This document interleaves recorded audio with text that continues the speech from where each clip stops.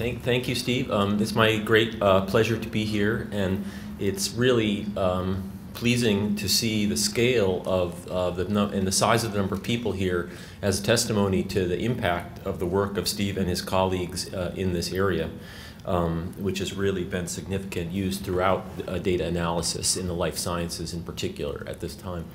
I'm going to tell you about some of we're kind of celebrating our 10 years anniversary, and we still don't know how to run a slide chart at the Allen Institute. And so I'm going to tell you about some of the resources that have evolved over that, and maybe a little bit where we're going. I'm not going to do this so much from just I'm going to do this a little bit more from a data analysis perspective to try to keep it rather than sort of just discuss resources. I'm going to try to give a little bit of the insider's track into the kind of things that we were interested in doing and dealing with, because I assume that the people wouldn't be here in a sit like this if most people in the audience weren't kind of had an analysis orientation probably. So rather than just review the resources, I'll probably just do that.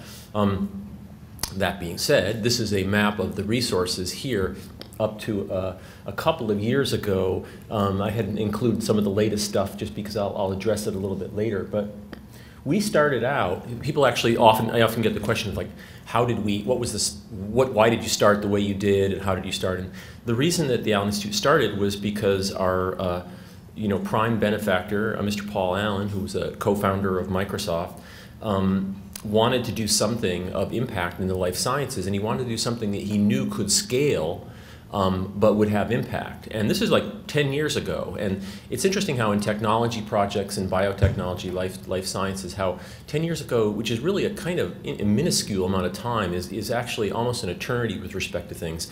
Imagine what it meant to have a terabyte of data 10 years ago. And that was actually a substantial amount of data.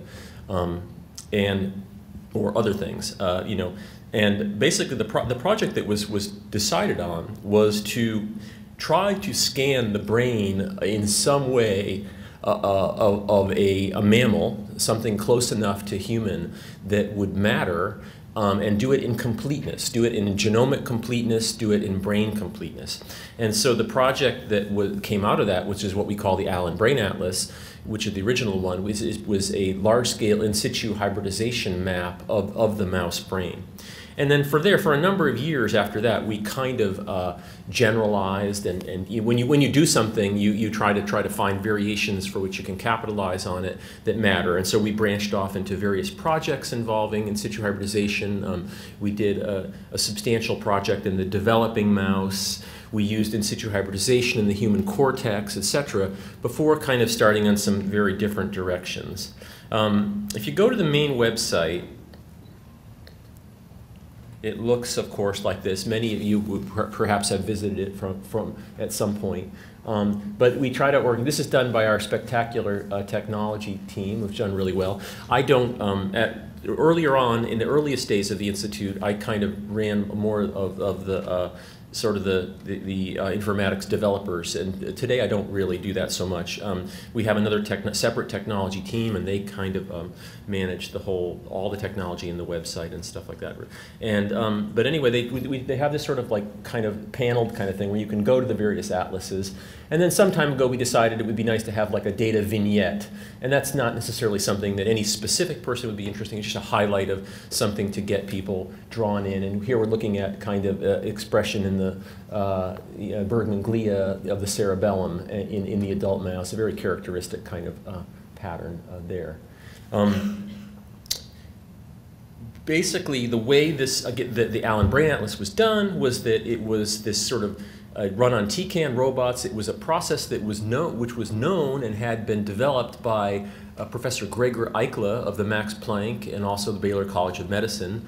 And he had devised a way to run these on TCAN robots, but they hadn't really done so in any really big way. And as the result of a meeting at one point, what they call a charrette, a word I never really knew of up to 10 years ago, but it means basically a collection of people brainstorming about something toward an end usually. And the idea was to do this, to take this to scale. Could you do 20,000 genes? And we had endless discussions with the scientific advisors as to, well, all the data should be done in coronal, because neuroscientists tend to see more details in the coronal section than the sagittal. But it also should be available in sagittal, because that, and it's amazing how you chip away your kind of your resources that way when you start to span, and it gets even more so when one starts to span the developmental axis or goes to human, etc.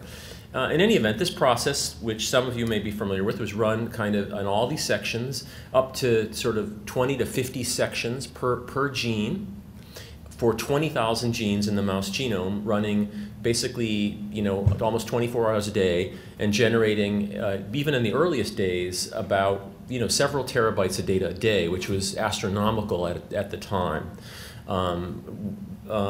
As time went on, we kind of became today, and those same robots are kind of retired now, and they enjoy a happy life doing something else. I'm not sure what, but we do other things with them. And the interface to browsing these atlases is constantly being changed by the technology team as they gain more requirements.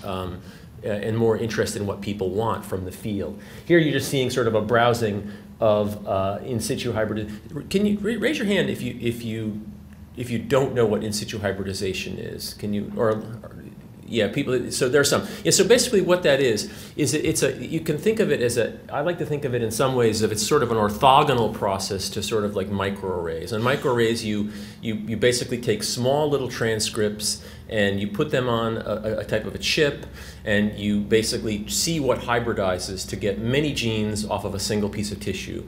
But often, unless you do this at a cellular level, which is problematic in its own right, or people don't tend to do that at a cellular level anymore, they use other things, but usually sequencing methods.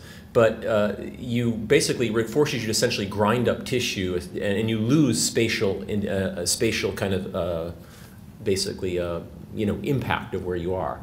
And so in this in situ hybridization, where that's done is that one sort of long sort of pan-genic probe is designed, and the tissue is opened up so that it can permeate the cells, and it will hybridize in an intact spatial, that's what it's called, in situ, intact sort of tissue. And so that can be done in a way that will highlight what genes are sort of, what gene is on, basically by sort of binding with the mRNA in that cell. The disadvantage, of course, is you can do one or only several, maybe several at a time on the same piece of tissue. It becomes exponentially more complicated to make it work as you move to more and more genes in the same tissue. So we just ran one gene per tissue, but we interspersed the slides so as to make it kind of conserve brains. And then we would have these gross expression profiles across regions of the brain, a nice browsing thing. We mapped the data all back into 3 dimensions so that you could see a little kind of summary of the expression pattern there. And then there's a lot of other tools and access to the data, which I'll talk about in a minute. Interestingly, sort of 10 years ago, people did not know no one really knew the kind of the genomic landscape of the brain. People didn't know, would there be that every gene would have some sort of unique signature? Would every region have a unique signature? How many genes, what would transcription factors be ubiquitously expressing? No one really knew these kind of questions. And that was one of the big, I would say, big results of the survey, was that we could tell based on essentially gene class and nature what color was the landscape. And maybe a comparatively small number of genes are expressed very, very in only specific locations in the brain. The expression is very, very combinatorial, many different regions, and complex. But often, certain structures exhibit kind of highly systematic kind of basically kind of markers in gene expression. Here we're looking at gene expression in the hippocampus, several set of genes which delineate kind of the structures in Ammon's horn, the dentate gyrus, interneurons, and various glial cells. And so you get kind of these representative patterns. Maybe about 10% of the genome expresses in this sort of marker-centric way. And it shouldn't be thought that if you express in this local way, you're more important than a gene which is more ubiquitously expressing, because many of the transcription factors, if you were to knock them out, the organism would be severely compromised. Yet some of these genes, it's not as clear what impact they have for the absolute life or death of the animal.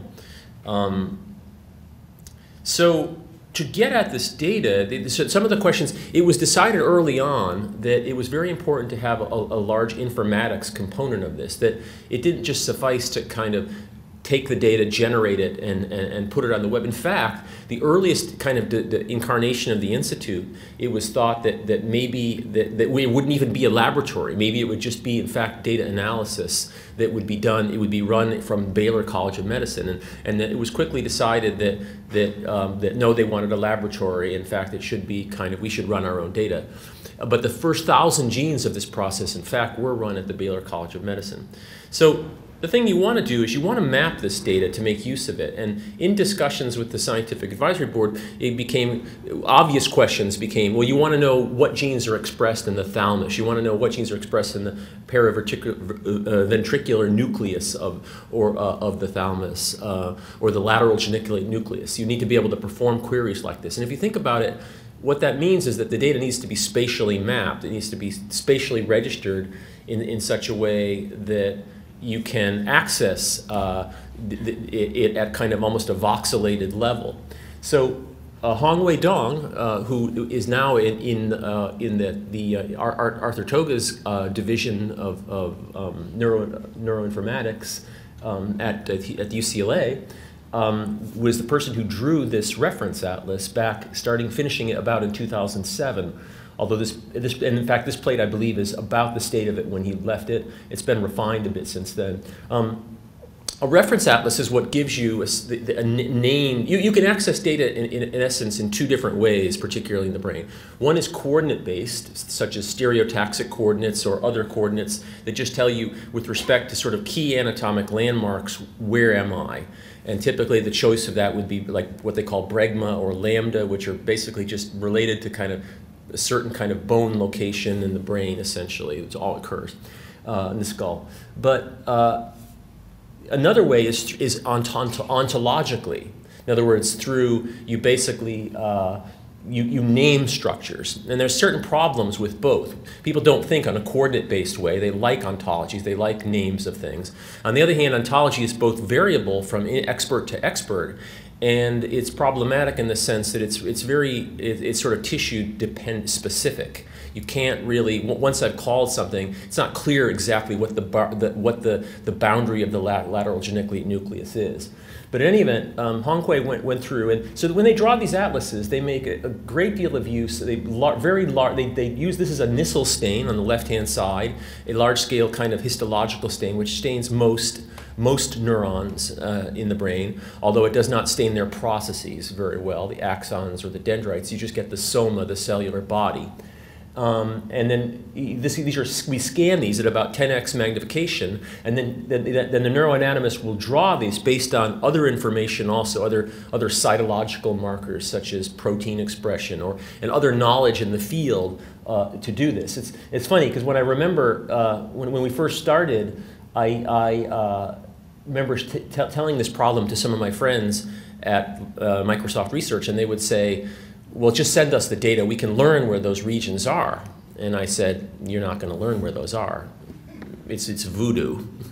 You know, I mean, I don't know what you see on the left-hand side, but I don't see, I think I see the hippocampus, okay, that thing right there, you know.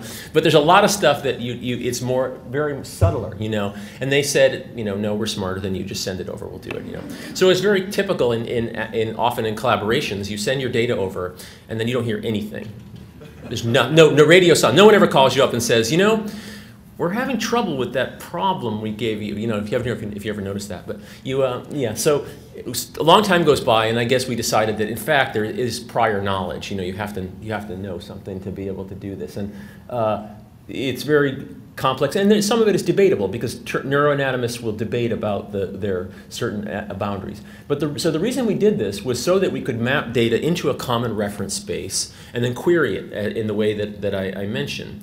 And it turns out the first thing that you would tend to think is that, okay, we'll find some way of deforming our data into this common space, and then we will simply have labels like what we did. Notice that these are basically everything is RGB, a unique RGB. Every single sub-compartment there is some unique RGB value. even with the magentas are slow, all the magenta in the center is the thalamus, and there are only small variations in colors, but they are distinct. And that's so you can recognize in constant time exactly where you are, and you can look it up in search algorithms. But you would be tempted to think that once we get the data at that space, all we need to do is bucket the gene expression by those regions, and we'll be okay. We'll be able to search gene, gene expression, and it will be done. And that actually would, it turns out that if you do that, you're going to be in trouble. And because the one thing that we didn't realize that the reason, which was the nature of this combinatorial complexity of the brain, and that's that too many things express too many places, and you lose complete specificity in your search that way. If you were to say, show me everything in the lateral geniculate nucleus over there on the right, in fact, you would get things expressing high in the lateral geniculate nucleus, but it would not be specific at all for that. You need some way more powerfully to localize your data, and I'll have some more to say about that in a minute. So in any event, what we did, we took all this data, and we built this giant pipeline that could, in an automated fashion, basically register these in situ hybridization sections by image processing, image registration methods into the space of that reference space. So first of all, we had to take the reference space and build a 3D model out of it. And so for that, we used an MRI of the mouse, sort of a high resolution thing, and we aligned those extremely well-cut sections. And sort of what a neuroanatomist does, they go into the lab and they cut those sections, and they keep cutting because it's almost impossible to cut a complete series of a brain and have it look right. And so you just keep cutting and cutting and cutting until one day, lo and behold, you've cut essentially a perfect series. And then you say that one's the one. That's the dignified mouse that will be the reference standard. And because these are all C57 black laboratory sort of mice, they're all virtually identical. Never a more normal distribution will you ever see if you measure any of the parameters of it. And you basically decide that that's your fixed element. And so we have this algorithm that essentially reassembles sort of in an iterative way the in situ hybridization sections as it deforms them into this reference space. So then you're almost done, but what you need is you need to find your signal. And for that, we have a kind of signal detection algorithm which could scan these and recognize based on the shape and essentially the density and the color of this punctate, this in situ hybridization punctate, because this was a colorimetric method. It was done in bright field light microscopy. Now there are other in situ hybridization methods that work radioactively, and they image it in dark field. But the thing is that we've decided that 20,000 genes worth of radiation was not very interesting, and we decided not to go that way.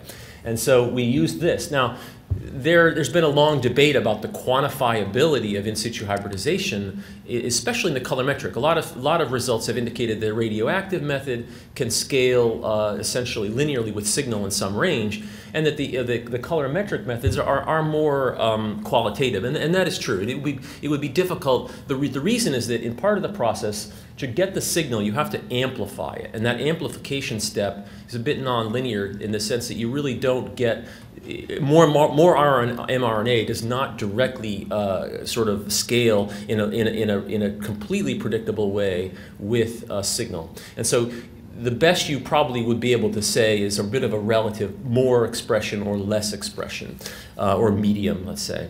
And so, but the signal detection algorithm recognizes these punctate places, and then to get away from our ontological problem of just using the reference atlas, we decided, and I'm glad we did, because at first we really didn't know that we thought this was important, but we basically just went into a gridded space. Instead of using the ontology alone, we broke up the grid of the reference atlas into 54,000 little voxels at 100 micron cubed on a side, and then we would populate those voxels based on the expression that it was determined by the algorithm here. And so that now you have, once you get the whole system, it looks something like this, is that you can query any specific location in that brain, and you can get an expression summary of what genes are kind of expressed in that voxel, and then you can query from what anatomic region did that voxel come from. So if I want to know what's in the lateral geniculate nucleus, I unionize all the voxels in there, and then I can read it out. But this gives you more power, this grid-based method, because now I can use other things, some correlation-based methods and other kind of slightly more direct methods to compare gene expression in the brain rather than simply ontologically.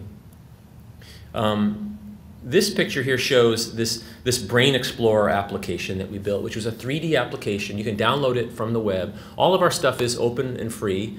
That's part of our mission, is to provide stuff. And in fact, a lot of the scientists in particular become kind of a little bit irked because sometimes they want us to hold data so they can finish writing it up. And as it turns out that in practice, something interesting has turned out, though, that in fact, that people rarely scoop you on your own data, I think, because you know more about it, typically. If it's a small and it's a more direct thing with a targeted hypothesis, then maybe that's a bit more of an issue. But in these large-scale data things, typically you have a bit of an edge because you're the data generator. And so it never turned out to be so much of a problem. But and we want people to do that anyway, so it's part of it's more important to us that others do it than that we do it anyway. So, but anyway, so this is just showing at a 200 micron grid level now. Now, a sphere here does not mean a cell, it means a pooled value of gene expression in that voxel. Every sphere should be thought of as corresponding to the gene expression in some little voxel of 200 microns on a side. And we can see that this monacidase 1A, we can see that reddish band there, which is actually the hippocampal structure in 3D, kind of coming there. And so any gene or multiple genes can be viewed, and other kinds of data that we do later in this. And so then, somewhat then after that, we decided to make this data available to people so that through basically application programming interfaces that you can query. So, and you can query the data at a voxel level, you can query it at an anatomic level, you can get the labels for the whole mouse atlas. So you can go back and forth yourself using this kind of data. Now, I'm very interested in kind of atlasing in general and kind of and I've kind of worked with different groups on this and stuff. And one of the things, there's an organization called the Informatics International Neuroinformatics Coordinating Facility in Stockholm. It's called INCF, and it's a program that kind of they've set up this program where they kind of have member countries and different people contributing different things. And to sort of try to advance neuroinformatics in some grand way. And one of their projects is this sort of digital atlasing thing, to try to build a standard that everyone would use for the C57 black mouse, or perhaps a rat atlas too, which has been in the works now. And so for this, we regenerated this really high, ultra high resolution MR of the mouse brain, and we've been building these different tools to kind of access it. And the Allen brain, our atlas, is mapped into this. And for example, and now we're interested in moving more in detail into the visual system, and so we're actually going to do another high resolution map of the visual system and layer it on top of this. So if you want to learn more about this, you can just go to INCF and you can see some of their programs there. There's other things about all kinds of several interesting data initiatives there. In essence, what you want is what we call a common coordinate framework, though. You want, the ideal is it's a kind of a common reference space for experiments where researchers can tag and hang off their experiments off specific kind of localized locations in the brain. It's a type of spatial database, like a LIMS or a laboratory information management system, that you can use to kind of to label data and to access it. And it becomes kind of a presentation vehicle as well. This just sort of shows various use case scenarios one could imagine from that kind of perspective. Oops, for some reason that came out funny. So anyway, back to the data a little bit here, is that, as I said, you know, here, let's take another look at monacidase 1A here. Is that here, we saw that it had that hippocampal expression, but in fact now we can see that there's a bit of band of something going on through probably layer 5 in the cortex up there, and the striatum is broadly expressed others, as well as potentially some other areas in the midbrain over there.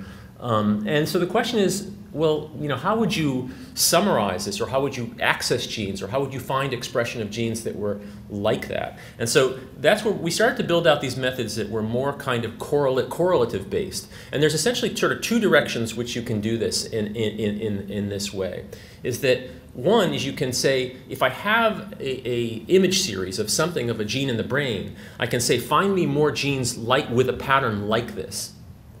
So in other words, we're ignoring the ontological description now, and we're saying, you know, in fact, this is not, what we're looking for things that are going to let the data, we're looking more for a data-driven kind of description of the data. And so this basically just uses either some form of correlation metric or information theoretic method to say, giving a pattern that I see, I want ones which have a higher probability of looking, whose voxel pattern looks like that. And this turns out to be very, very powerful. And you can use this to kind of localize and isolate data much more if you're interested in all. And these are kind of tools that are available on the website on a gene-by-gene basis. Here I'm doing it with this nephroblastoma and ETS variant 1 gene, and I run it, and I can get back other image series which have a strong kind of relationship to that. And then sort of the website kind of looks something like this. You can select a gene, and you can localize it to say, I want to perform this correlation search like a partial correlation, only restricted to a region that I'm interested in. And so if I do that with let me do that with this one gene, this sort of tryptophan hydroxylase, right, which we know is in sort of the rate that governs the rate kind of at which serotonin is produced in the brain. It's expressed primarily deep down in the midbrain or near the brainstem. And this gene, if I search for this and I say look in midbrain area and I say find me all genes that are expressed in this way, I will get a list back that'll look something like this. And these are its correlations on the right-hand side. And then I can go back and look at these images, and I see that just like tryptophan hydroxylase on top, they all have a pattern which is somewhat different, but given that this is the only place in the brain that they express, these are remarkably similar patterns to the first pattern. And so if I use like one of the ontological tools to examine what the function of this might be, it turns out these are involved all in satiety, serotonin-related kind of activities. Okay. This is a kind of an example of a success story of gene ontology analysis. A lot of times one's results are more ambiguous than that, but you can sort of find. So that's one aspect of the thing. So in a way, there's a kind of a three-pronged kind of approach to this. And let me tell you what I was thinking about by this sort of duality idea. If I imagine that I have like let me take the voxels of the brain and just put them in a big list like this. So I'm ignoring all the spatial component, but I just line them up this way, and I line up genes this way. So I get a matrix of genes by voxels. I can think of this as genes, I can think of this as space. And so when I do this correlation neuroblast thing, what I'm saying is I give you a row of that matrix, and you're saying find me other rows whose, say, correlation looks like that row, right? But I can also look at it dually. I can look at it this way. Let me look at a spatial location. And I can say, what other spatial locations across a class of genes have a similar behavior or similar expression profile? And that's really interesting, because that's essentially that's saying, what do the genes tell me about the organization of neuroanatomy? And so there were hopes earlier on that, in fact, one could significantly refine or remap the anatomy that the neuroanatomists knew about the brain using gene expression. And in some cases, you can say some things. But it turns out that they did a pretty good job based on conventional methods, that, in fact, there weren't any real major surprises. And it turns out with a very small number of neuronal markers, genes that actually are just, we know to express in neurons and not white matter genes, right? White matter cells. That in fact, with a very limited number, if I simply know the gene expression in those genes, I can map the gross architecture of the brain really pretty well. In other words, I can recapitulate most of the big anatomy of the brain just using a very comparatively, maybe 15 to 20 neuronal markers, which is kind of surprising. But anyway, we called this other method, we called it the Anatomic Gene Expression Atlas. And so when I named this neuroblast, people liked it. They thought it blast, they thought it was kind of cool. But when I came up with this one, Aegea, and they didn't like it, they thought it sounded like a car. But it stuck because no one renamed it. So, but anyway, it's called the Anatomic Gene Expression. And there what you do is you basically can select, it's kind of neat, one of our team, kind of our web team, kind of driven by Lydia Ning, basically what they did was that they built, essentially what they have is they have a reference brain in which you can touch, if you look up Aegea on the web, you can touch any voxel, and then you see another brain, which is a second location. And you can basically navigate that second brain to see how the gene expression is related to that primary location that you expressed as I move around it. And so that's what this is here. For example, here I have the cursor placed probably right here in the thalamus in the center of the brain. And so I expect to see that spatial locations whose activity is like the thalamus will light up in nearby locations. No great surprises. But the nice thing is that you can get the genes back that are driving that pattern. Without that, it would just be kind of a bit of maybe eye candy, but you can get the genes back. So, in fact, we used this to kind of explore. There was an open kind of hypothesis about the nature of the organization of the striatum. And I just told you, I said that no major neuroanatomical surprises were really had, but in fact, I wouldn't call this a major neuroanatomical surprise, but it was a bit of a refinement thing. So in a survey kind of article by Vuren in 2004, there was this individual was kind of challenging the kind of conventional sort of dorsolateral kind of organization of the striatum, and the idea was that, you know, we know that there's kind of this two kind of gross areas, but there was also evidence for kind of more graded kind of compartmentalization too. And so we used the gene expression to explore that, and we're able to find some kind of refinement, basically, that essentially both of these neuroanatomic organizations were active at the same time in a way. And so that was published in a Nature Neuroscience paper at the time. Hongwei Dong, who is from UCLA, used this to look at the kind of the architecture of CA1, and he in combination with some other kind of genomic markers and just histological studying, used the GIA atlas to explore these different functional domains, and he published this result in PNAS in 2009. So, like I said, when you can do something, you tend to sort of around going to see how you can extend it. And so what we did was we took this and we started to explore the developmental axis of the mouse. And so for this, there were 7 different time points from basically E11.5, the embryonic 11.5 mouse, up to a 2-year-old mouse.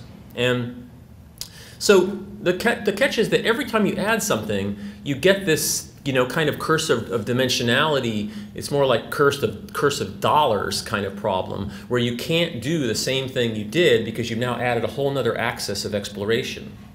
And so here, we basically wanted to add time now. So now you've got potentially genome-wide, spatial, and time. And so something has to give. Something's got to be compromised. And so what we decided was that we couldn't do the whole genome, but what we would do would be to restrict ourselves, motivated by the adult atlas, to those genes that either were known a priori to have some developmental function, or were shown potentially to be interesting from the adult. And so there were about 2,000 genes, a lot of them transcription factors, because we're interested in how the cells developed into the mature state. And these were spanned, and the tools themselves were generalized. So there's a neuroblast over time, and there's an AGEA over time. And so you have this added complexity where now you can search multiple time points at the same time, or look for a pattern across time. So it's definitely a generalization. And the same kind of things where the data comes back, etc., and you can browse it and mine it like that. And of course, we needed all new reference atlases to do this, because you have to map them to something. And this was done by Luis Puelles from the University of Murcia in Spain, who had a kind of topological ontogenic perspective on development, which means something I don't completely understand. But it has something to do with the notion of actually using the gene expression to kind of drive the notion of how regions mature and become more locked down. I found over the years that it's kind of difficult to find 2 neuroanatomists who actually agree on anything. But it's, so what would happen is we did this, and the results, they didn't really converge with the first atlas that Hongwei Dong had drawn, because they had slightly different perspectives, like I said. And so we have a reconciliation kind of thing where one can see which kind of version you want, and we can convert between the two. And I fundamentally believe that that's kind of the way that we have to do all atlasing, in the sense that there's never going to be, for really a completely really fixed notion of what some of these structures really are. That it's better to have different skins, if you will, where from a certain viewpoint you can look at it and you provide these interchange vehicles to query the other with. There's a Brain Explorer for this, another 3D kind of application tool. This is just an illustration of kind of the search and the showing the kind of gene expression profile over time, over the major anatomic compartments of the developmental mouse, the prosomeres, those which will become the cortex and other kind of places of the brain, those which will become the thalamus. And you can sort of see over the age groups from up to postnatal P28. As I mentioned, there's a kind of this AGEA function where we've been kind of working on using that to kind of analyze some of the data. And in fact, we use, this is a place where the WGCNA was very, very helpful in terms of identifying sort of modes of expression that were kind of common over, to look at how did these network profiles kind of mature over the developmental stages. What did they become? You can either run consensus networks or you could run them independently and look for changes and stuff like that. And we did that with some fruitful outcomes. Something that we just have really we're just about ready to finish up is this, which has been a pretty successful new thing, is a connectional atlas in the mouse. And this is basically using kind of sort of track tracing methods, and also based on kind of genetic tool methods to show you where are the axonal projections from one region to the other. And so viral injection traces are kind of made, and that you basically look anterior grade as to where they're sort of projecting to. And so this called for a whole nother kind of suite of tools to detect that signal and to map it back. We had the reference space, but the signal was of very different nature, kind of organizing that. So that we would use transgenics to get certain markers for certain things, and also use these viral data. But so this data was interesting. It was run on these machines that are these called tissue type machines. And this was a small company in Boston called Tissue Vision that we kind of partnered with. And this technology is actually not even, technology is always changing. By the time you start using machines, someone's got something better, and you really wish you had it. But so we got 6 of these. But and they're almost reaching the end of their kind of livelihood. But what these do, it was really neat. These obviated the whole need for all that data registration that we had, and I wish we had had these when we did the mouse atlas, the original atlas. Because what these do is that essentially they use 2-photon microscopy to sort of image about maybe just 7 microns below the surface of the plane. But they take a block face image, a picture first, before they cut. So you see, you have an exact shape of the brain as you move through and image it. And so that really, really helps the registration problem. Essentially now, all you have to do is kind of linearly reassemble your slices into a consistent 3D volume. You don't have any of that other dimensionality, sort of spatial variation problem that we had to deal with. And so these we had 6 of these that ran all the data for the connectivity thing. And so if you go to the connectivity atlas, you can kind of see this kind of these browsing of sites and such like that, where you can look up injection sites, you can organize the data that way.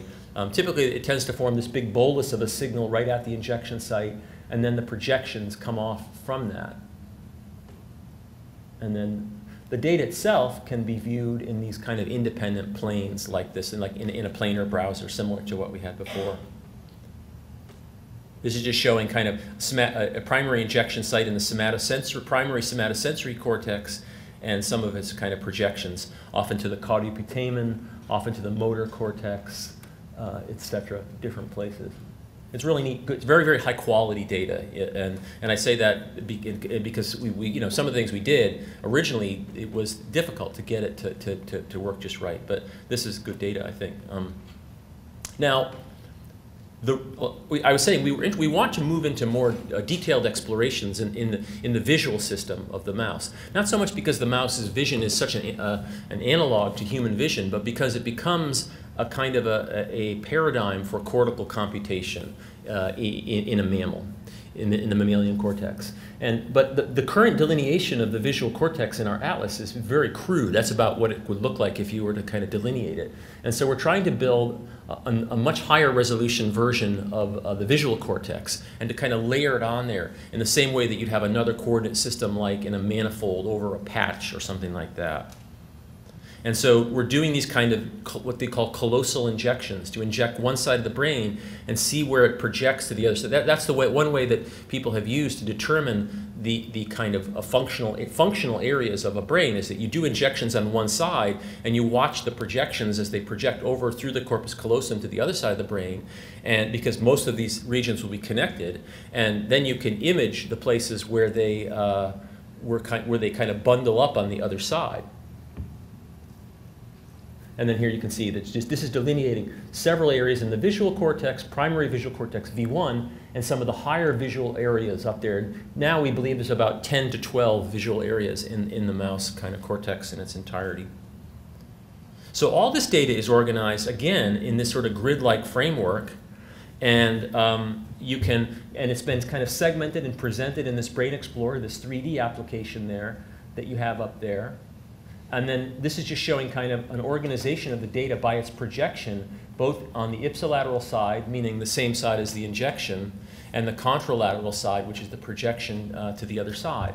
And this data matrix is very good. It's showing that in fact, the data is consistent in the sense that what you see projected to the other side is basically the same organization of the side from which you injected on. And this data is also, I think, if it's not available now, it will be shortly in this API form for people to go in and browse it too. So in the remaining time, let me just say a little bit about moving into human and different things that we've done there. So this was all, everything I've described so far has been in the mouse. You have a question? Yeah. What is the advantage of using your connectivity atlas versus like the brain architecture project or the mouse connectome? Are there differences between these databases? Yeah, there's big differences between all. Again, all these things are very complementary in the sense that there's no real gold standard per se. But if talking about the brain architecture thing, is that a lot that is mostly in the rat for one thing, which is very similar to the mouse, of course. Probably the results are going to be, but there are some differences, you know, and that's also it's collected results. It's a resource which presents collected results from the literature, from studies, from data that people enter. And this is data that was run systematically in a single organism of the mouse. So this has the advantage that you're studying the projections from the framework of a single animal, a single experiment. It has a disadvantage that you're not collecting data from other sources per se. You know, there's also huge interest right now, you probably have seen, in the human connectome, and is that what does that, you know, and there are several big efforts kind of have been underway in that, one of which is this human connectome project, which comes out of Washington University and the University of Minnesota, kind of spearheaded by David Van Essen. And what that is that they're using primarily MR and fMRI methods at really high resolution to determine kind of global architecture of the brain from a networking perspective. Again, connectome can mean different things, right? This is more of a projectome, if you will, in the sense as to saying what projects to what. When people talk about connectome, they usually mean neural connections, you know, synapses to axon kind of thing. And that's very, very difficult to image, except at the very finest scales in a very isolated kind of case. So we decided that we wanted to kind of do this, you know, in the human. And our people, they said, well, you know, now that you do, you should scale up. And you decide, well, okay, what would that mean? We'll do in situ hybridization in the human, okay? And to do so, you would say, well, if we were to do what we did in the mouse, and we were to kind of scale up and say, I'm going to do n equals 1 to 1.5 in the human, well, the human cortex is about 1,000 times bigger than the mouse cortex. So if you do the math in the cafeteria, the back of the envelope, instead of $44 million to build the mouse atlas, you need $100 billion to do the human atlas, which you throw the napkin away very quickly at that point. You decide this is not going to go anywhere. No one will fund this, you know. And the question is, what would it be worth anyway, really, if you have an n equals 1 or to 2 atlas and 2 people in situ hybridization? I think you'd have to question, who would it be, you know? These are not laboratory animals. There's no we know that there's massive variation in the human brain. It would be questionable as to what you would do with it. So we had to try other approaches. And so one of the things we did was that, I think maybe Jeremy will probably talk about some of this tomorrow or later, maybe even after this talk, about is that kind of the data analysis of these methods. But what we did is we used microarray technology.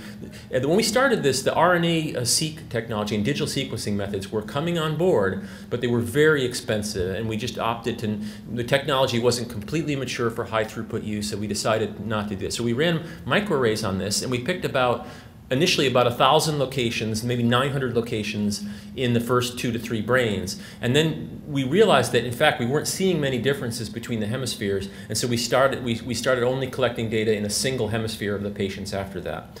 And this atlas has now about data for up to sort of 6 humans. Unfortunately, only one of them is a female. So it's really difficult to make comparative studies between males and females based on that. But it has the advantage of being genomically very broad and spatially very broad. Okay? So you can query different locations from which these samples were taken. It's still doing microarray, so you lose the spatial kind of information in that area, but there's sufficiently many locations that you can really see what's going on across the brain. And then we combined that with in situ hybridization of the subcortex and other areas for which we knew we could do in a more systematic way. And then we mapped this back, but not using the same kind of methods, not using all this data transformation methods, but some of this was actually done by hand, or it was done by ontologically, by knowing where it came from. So this required a lot of different kinds of technologies and stuff. You had to have large sections. You know, you need big flatbed scanners. You need big cryostats for sectioning these essentially 6x8 kind of sections. I know these are really common. For example, Artoga has many such machines in his lab here. And we could map the data back either by big dissection or labeling, etc. So we basically used 2 different methods. One was this macro dissection, just kind of cutting, and the other was a laser capture micro dissection, where you use the anatomy in a kind of a program microscope to isolate a specific kind of section. And then we put that data back in the Brain Explorer. You could visualize this. Here's this meta-oncoprotein, which in fact turns out is probably the most differentially expressed gene in the entire human cortex, shown in 2 patients here. So it's just a dramatic pattern that is not really similar to too much else in the human brain. It's been implicated in various things by Alzheimer's disease and other things by Dan Geschwin's lab.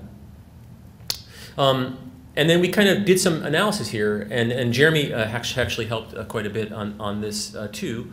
But this is just showing a map across 3 human subjects here of surveying kind of the differential expression in the human brain.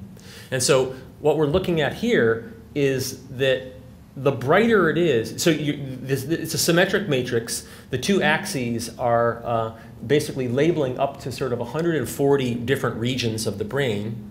And an entry in there is brighter or more red if it's simply counting the number of differentially expressed genes. If there are more differentially expressed genes, it's hotter. If there are fewer, it's cooler. And so you can, in the upper left-hand corner, all the cortex up there, you can see this very homogeneous kind of a map in the cortex. There's just not that much that's different in the cortex from a gene expression point of view. And this is consistent with lots of earlier studies in gene expression in the mouse and the macaque and other things, showing that it looked at in this kind of way that different areas of the cortex don't tend to have that much differential expression. Most of the gene expression occurs across the layers. It's kind of, there are a lot of laminar effects. But you do see a couple of bands there. One of them is the primary visual cortex, which has a big difference. And then another dramatic thing of this is that when you go down into the lower part of the brain, with the exception of the cerebellum, which is again a big homogeneous structure down there, you have this really kind of complex behavior where there's a lot of cell type specificity and a lot of different kind of characteristics that define very precisely. In fact, down there, if you do kind of a hold one out experiment and you say, I only know the expression in a few genes, find me where, tell me where my, I'm not even going to tell you where I got the sample from, tell me where my sample came from.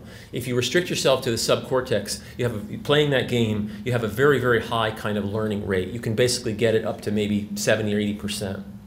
So did you look at the concordance between the eigengene modules that Jeremy Miller did with the human and mouse data with the human and mouse spatial data that you have? We have, to some extent, a little bit. Note, this does not involve WGCNA, this method here at all. This is just purely doing, essentially, a massive number of statistically corrected t-tests, in essence, between these different areas and making such a matrix.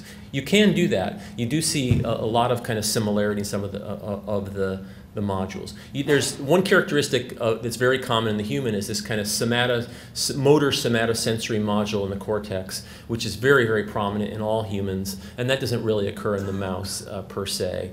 But there, several of the structural markers are there, striatal, certain kind of white matter signatures are there. So say there's like 500 genes in the hippocampus module. What's the concordance rate of those 500 genes in your spatial in situ hybridization? Yeah, in the hippocampus. Yeah, I can't give you a number on that, but I do know. So his question was, I don't know if everyone heard that. He's asking for the concordance between, say, what you would find running a WGCNA on the human versus how many would belong to that in the mouse data derived from in situ hybridization. I'm not sure the number of that. I think in some structures like the hippocampus, you would expect a pretty high agreement. Because the hippocampal markers the cell types in the hippocampus are so well defined and so conserved across species. So that it would be very successful there. Other places would not be as much. Maybe Jeremy knows something about this. It's not something I don't have the numbers off the top of my head, but yeah. Again, we did run the WGCNA in this human data and found very interesting concordant kind of modules using the consensus approach. I think Jeremy will probably talk about that, but none of the things I'm mentioning here. I'm not scooping his talk, so I didn't put that in here. Here's another aspect here that we did is that you could say, I like these studies that say exactly if I know kind of the nature of gene expression, where does it come from, or what can I say about spatial organization? And so here I'm using kind of multidimensional scaling or a projection into the principal components of the gene expression space to actually say, can I recapitulate the genetic architecture of the cortex? Can I recapitulate the spatial architecture of the cortex knowing only the gene expression? And you can actually do this quite successfully in the human cortex. Is that here I've shown that there's a strong spatial location component to expression in the cortex. And that basically if you factor this out, there's not a lot of signal at the data collected the way we've collected it at this level. It becomes much more noisy. But from that data alone, you can actually essentially use kind of spatial mapping methods to show that you're about 30 to 40% correct in terms of reconstructing the geometry of the cortex, just knowing this. And Jeremy's repeated the same thing with RNA-seq data and found the same result, which is kind of interesting. So anyway, my time's kind of running up here. But there are other atlases too. There was an atlas of human development, which called BrainSpan, which was developed as part of an NIMH consortium, which used RNA-seq and microarrays to look at human fetal and kind of data over time. That had also new reference atlases of the fetal human, other things. This sort of slide, I encourage you to look up some of these resources there. It's, again, you've got the flavor of it now. I think it's just more of in the same kind of spirit. New atlases. There were 2 new reference atlases drawn of the fetal kind of human. And so I think these last slides here, which I don't really like to go over time, so I'm not going to go through these, but these were just showing basically how the data is organized in the kind of application you're organized by, there were exon arrays run, so that means microarrays run where the probes are actually localized down to the exon level in the gene. And the data is sort of presented genomically, kind of like this. And you can do searches on it, correlation searches, et cetera. So just moving forward, as a resource summary, all these data sets are available. They're public for the mouse, macaque, and human. There's all sorts of tools, both ontological, anatomy, and coordinate-based tools for looking at the data. Detailed APIs are available for most of these so that you can programmatically access the data and do or change some of this analysis yourself. And moving forward, we're trying to look more into kind of functional studies of how the brain is organized. This last slide here just shows one of the new projects we call MindScope, and the idea is to use principles of neural coding and cell types to sort of try to understand the functioning of neural circuitry in the mouse visual cortex of a behaving animal. So there you have an animal that's doing some sort of behavior like running or foraging, et cetera, or some combination, and you use various techniques from calcium imaging to electrophysiology to gene expression to try to put together the circuit dynamics that we can kind of explain. So this is an enormous amount of work by an enormous number of people, and it's just my privilege to be able to talk to you about it. And here are, at some snapshot in time, here are all the people in the Ansel Institute, and there's more here that are not represented, but of the work I talked about, this would be primarily their work. So anyway, thank you.